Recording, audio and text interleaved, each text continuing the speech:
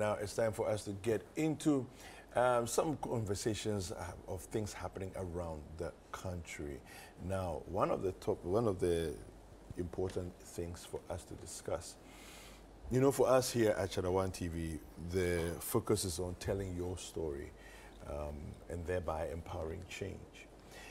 One of the things that bothers us a lot in this country, and we've not seemed to figure out how to solve it, is the conversations around water, sanitation, and hygiene.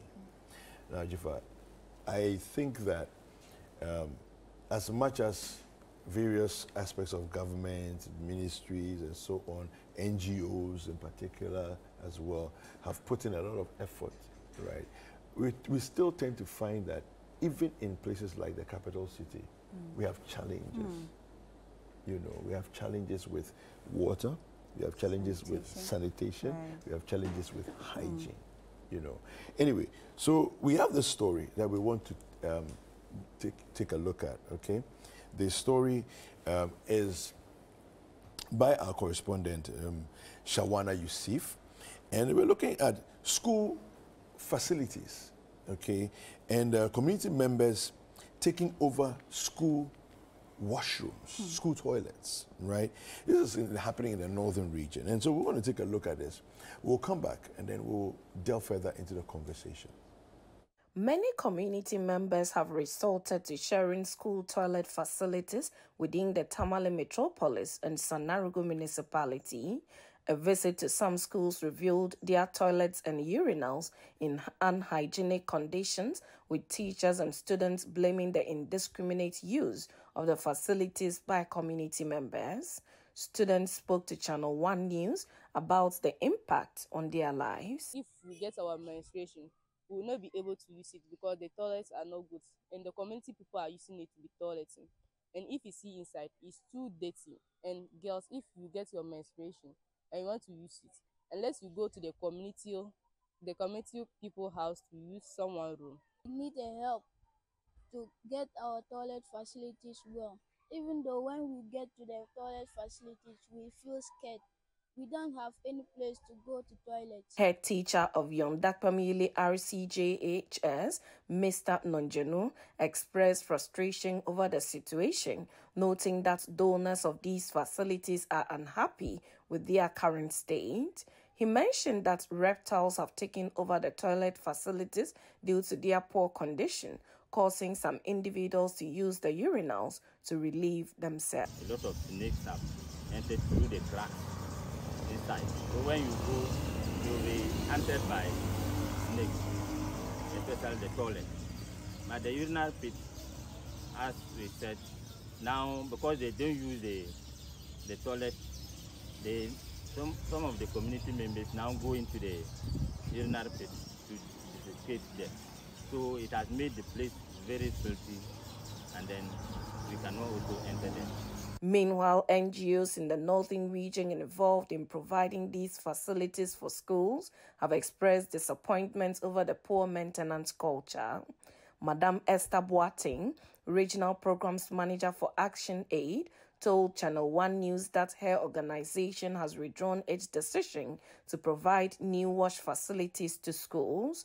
Instead, they would support schools financially to manage the existing ones, believing this approach would improve sustainability at both school and community levels.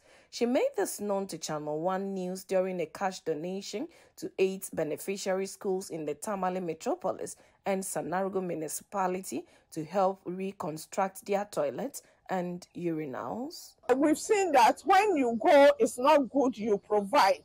The next time you go, they expect that, oh, the facility you provided is not in good condition. And everybody expects that you come and maintain it for them. So we decided that we will support them. It's just a support to see how they will manage their funds. For sustainability's sake, if they do it themselves, if they go through the process to look for money, if they all contribute to do themselves, they will take good care of it. The SHEP coordinator at the Sanarugu Education Directorate, Ruka Al-Hassan, is hopeful that involving the community in finding a lasting solution to the problem confronting wash facilities in schools would help prevent vandalization by community members. He described the financial support given to schools by Action Aid as timely. Currently, the state of wash in the Sanargu schools, it's not different from other districts, because most of them are in bad state due to lack of maintenance, and it's as a result of community vandalization, if I can say. So this donation and then this project itself has come at the right time because community is being involved. The beneficiary schools include Yondatramili RCJHS, John Shagu Anglican Junior High School, Wayamba RC Junior High School, Kakpaile Taskiv Primary. The rest are Yondatramili RC Primary, Bene MA Primary, Narong AME Zion Primary, and Banvum Presby Primary. All right, so there you saw very unsightly. It was uncomfortable to watch, very unsightly toilets, washrooms that we expect children of school-going age to use. And of course, community members, and if you understand Tamale very well, and maybe it's not even so different from some other towns and cities that we have. The communities, the schools are within the communities. So the communities are around, the housing is around. And so people literally, and the schools are hardly walled, right? So you find that we are passing from your house to your friend's house, and you're passing through the school. Literally. And as you saw in some of the images there, people just, crisscross it. So it's very common to find communities in and around the school. But we need to do better. And we have our correspondent who brought us that story, Shawana Yusuf. She's joined us on the line. Shawana, good morning. Hi, good morning, David and Jita. Morning. Right, now, Shawana, the story that you brought us, give us a sense of what the authorities, let's say Ghana Education Service, municipal assemblies and so on, if you've been in touch with them, and what any of them are saying about dealing with this problem. All right, thank you. So I spoke to the chef coordinator at the Sanargu Municipal Education Office, and what she tells me is that usually community members intentionally vandalize these properties, as in they take over the wash facilities in the schools as a means to punish maybe school authorities for something they've done that they think is not right. Because they go there to use the washrooms and they tell them, don't use it. So, okay, then when you close, we'll come and mess the place up. And then the next day you see how you take care of them.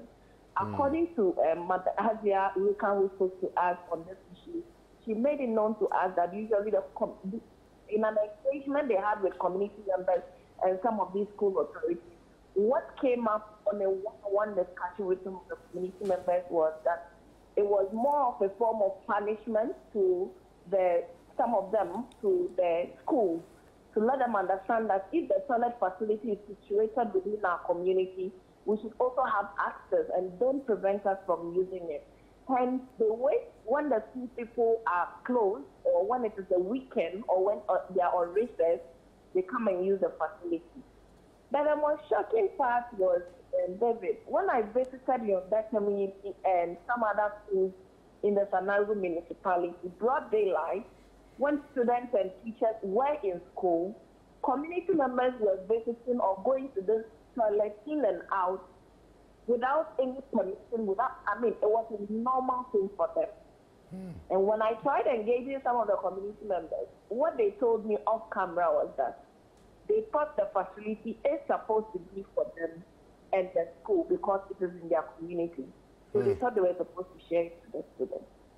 So this is the problem most schools are facing within the Tamale metropolis and Sanargu municipality. And they've kept these facilities in a very unhygienic condition, said that even the students cannot use it. Personally, when I went to do my work, trust me, within the few minutes I had to go there to get some cutaways of the place. It took me so much time to be able to get my own throat back. Wow. Because it was so unhygienic that I couldn't even see myself drinking water any moment from that time. Wow. The facilities were so bad. Yeah. And I can just imagine what those children go through on a daily basis in using these facilities. Shawana, tell us, how is the housing system in Tamale like? Is it that the community members don't have toilet facilities in their homes? What's the housing system like? Well, so as for household toilets, if you come to the Tamale Metropolis and the Sanargo municipality, they are lagging behind when it comes to household toilets. There are a lot of houses that are still living without toilet facilities, though NGOs have come up with initiatives to help them get these facilities at high prices where they are able to pay in bits to be able to finish paying up for these facilities. But most of the houses don't go in for it. They prefer to use public toilets, they prefer to do open defecation, and to get anywhere in the bush to feed themselves is what they enjoy doing. So in the coming days, we'll be looking at those ones too. I'll do an extensive story to see, then we can have data-wise how many households are without these facilities. But from what I see and what I hear on daily basis, I know and I can see that most houses are built without, because most of them don't even go for a building permit. There is no any inspection to indicate that this house must have a toilet facility. And what stakeholders are even telling us is that all these schools that were built in the past, they didn't have that structural assessment to ensure that all the needed facilities are in place. So most of these schools would spring up without toilet or urinal facilities. So it took the intervention of NGOs who operate mostly in these areas, ActionAid, USAID, most of them, to come and support these schools with these facilities. So for the schools, they are interested in them, they are trying to manage them, and the households too, they are trying to give them the platform to be able to get these facilities for themselves. But most of the landlords are not up and doing. They rather prefer to go and pay 60 pesos, 30 pesos at the public toilet, and then go and free themselves and leave. Wow. Shawana, before I let you go, I'm very much concerned about the fact that there's some sort of carefree attitude when it comes to open defecation. Do you by any chance know if the local authorities are doing any sensitization on this issue? Because it's not a good thing for our environment. Exactly. It's not a good thing. That I can attest. But from the Metro Assembly perspective, they will tell you that that is why they have gone into partnership with the private sector to be able to make funding available for households to access so that they can also put up facilities of resource in their homes. But the individuals or the households are not affected. They are not going in for these support to make sure that the facilities are built.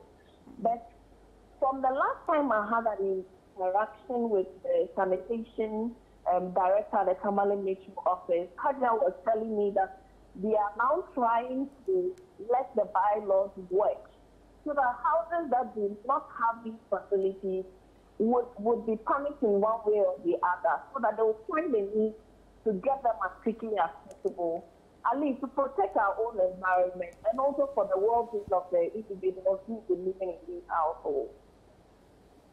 Wow. All right. So Shawana, I think that I really feel, for you having to have dealt with this, nasty experience. But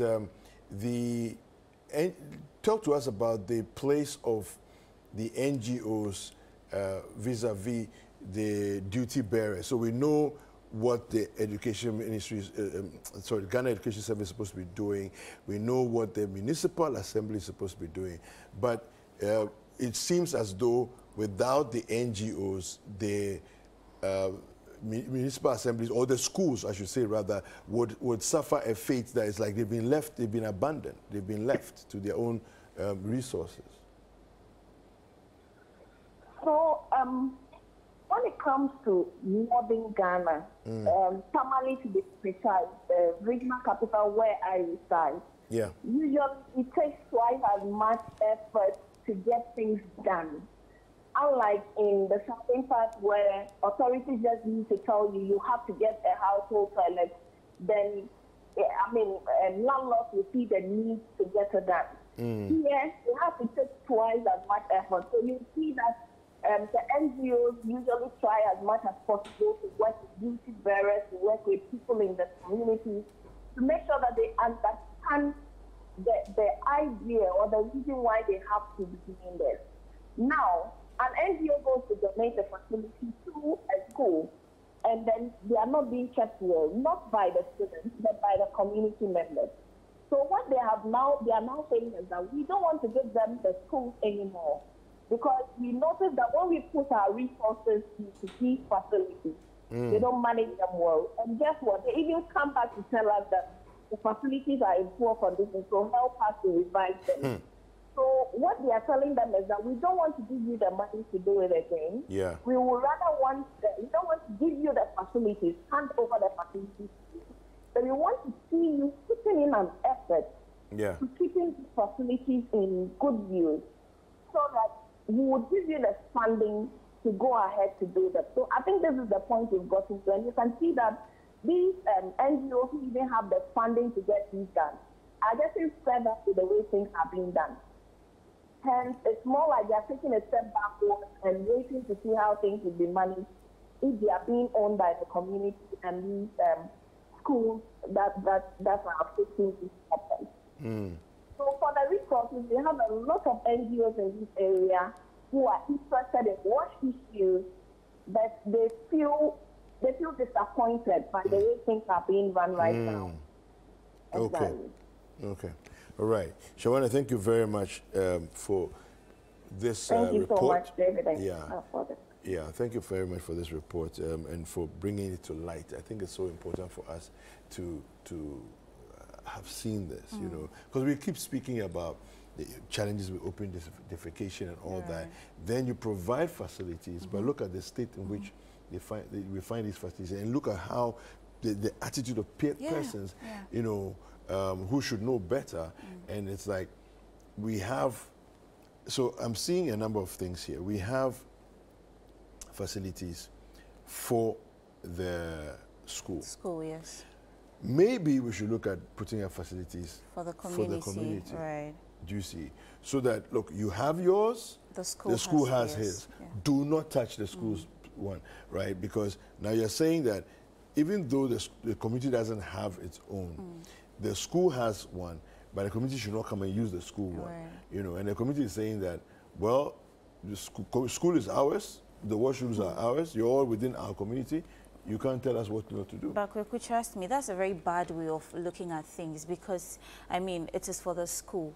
So if you want one, I mean, gone were the days where we used to do communal labor to build up some of these things for ourselves. So you can't have the mentality that if you won't let us use it, you close from school, right? You would see what you come and meet the following morning. That's very wrong. And to think that these are your children, they live with you, and you go about messing up their place of convenience, defecating openly and all of that. And I don't know if it is lack of education or ignorance, because open defecation is not a good thing. It's breeds diseases. I don't think it's either. I think it's wickedness. I mean, contamination. It's wickedness and food and water contamination, diseases. Like that, so why would you think that it is okay to do it in the public, to do it in the open? Why? I don't even understand how they are thinking. And I think, moving on, if the school is able to revamp their facilities, there should be a proper security system. It should be under lock and key. I think we should have a word with the Action Aid people, because, you know, Esther Boating, who's the Northern Regional Programs Manager for Action Aid, has joined us on the line. Esther, good morning. Hello, Esther. Hello. Hello, good morning. Welcome to Breakfast Daily. Good morning. Yeah, so Esther, the question that I have is really simple. The school has had challenges with its facilities. You're not putting up any new ones. You're deciding rather to support them to maintain the old ones. Are you not enabling the continuity of this poor maintenance culture? No, please. Talk to us about the rationale. Why are you giving them the money? Yes, these are schools we've been working with for a very long time. Okay. When we built their sanitary facilities, some other, the district assembly and other people. So we set out to look at the sanitary facilities in their schools. And we visited about 57 schools in Tamale and Sanarivo. And our findings show a very large gap of the use of these facilities in the school because of lack of maintenance culture. So we engage the schools, we engage GES, we engage assembly, and we engage the community. We work and they do their own action plans that they are going to take to be able to work on these facilities. So what we did was we were monitoring how they were implementing their own action plans. And when we went around, we saw some of the schools taking action. PTA collecting money to work on these things by themselves and by the chiefs and people of these communities. Okay. So we thought it was a very good initiative, and some of them, the amount involved was a lot. Some of the schools will not be able to get money to do it. Okay. So we told them that if you have started something and you need something small to finish up with it, we will support you. And that's why we gave them the money, for them to own the project, to learn how to maintain these things, and not to leave them and you go and build another one for them. For sustainability and for ownership, that's why we gave them the money. Right. Now, in terms of policing what they do and making sure that the monies are put to good use, do you have a rigorous system in place? Because it's, for me, I'm more concerned about throwing money into a bottomless pit, as it were, where I'm glad to hear that you have some stories of persons and schools where they were already doing, they already took initiative to do the maintenance, and so you are supporting them. But from the images that we saw, this school doesn't look like a school that's interested in maintaining its facilities. Then comes the conversation about what about putting up maybe a facility for the community members that then keeps them away from the school facilities?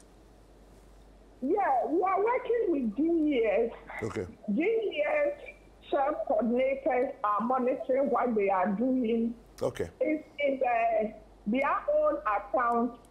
So GES will be monitoring. We ourselves will also be monitoring what they are doing. Okay. Okay. Now, the issue of, have you considered it, putting up maybe in some communities where the community members are going into the school property to go and use their wash facilities? Have you considered maybe putting up public washrooms within the community that allows the school ones to be, just for the school? Yeah, we are in touch with the district assembly, community members, and other stakeholders. We cannot build wash facilities for a whole community. Okay. It's in the assembly bylaws that every house should have a washroom. Yes. So for us, we are working with the assembly in dealing with that. Our concern more is in the schools. Girls are there. They need changing rooms, they need toilet facilities. Yeah. And our other things for the school. So if the community is taking over, when they even lock it, they close school and lock it, community will come and break it and use the facility. So there is an ongoing advocacy and working with the assembly to see how we can stop that. But it's very widespread in Tamale. Wow, widespread. Thank you very much. We appreciate your time this morning. And that was Esther Boateng. She is the Northern Regional Programs Manager for Action Aid. Jifa. Okay, cool. You saw my reaction when she said that even when the facilities are under lock and key, the community members come and break it. And I'm like, how? See, I thought it was ignorance, but now I agree with you when you said it was wickedness. Because why would you do this to your own? These are your children in the schools. These are your children using the facilities. And I like the fact that Esther mentioned the girls, because look, girls pick up infections, they pick up diseases when they use these facilities very often. So if they are going to be exposed to all of these health hazards and you don't even think about it, I'm wondering what their health status or their health conditions are like in the school. But I like the fact that, again, ActionAid has been able to lend them a helping hand to support them with some fund to help renovate these facilities. And I hope that this would serve as some sort of a motivation or a lesson to them, so that when the renovations are done, there's a sense of accountability, there's a sense of sustainability, so that in the next 2, 3, 5 years, we don't go back to see these stories of, I mean, the facilities being in these states. It's sad. Anyway. All right.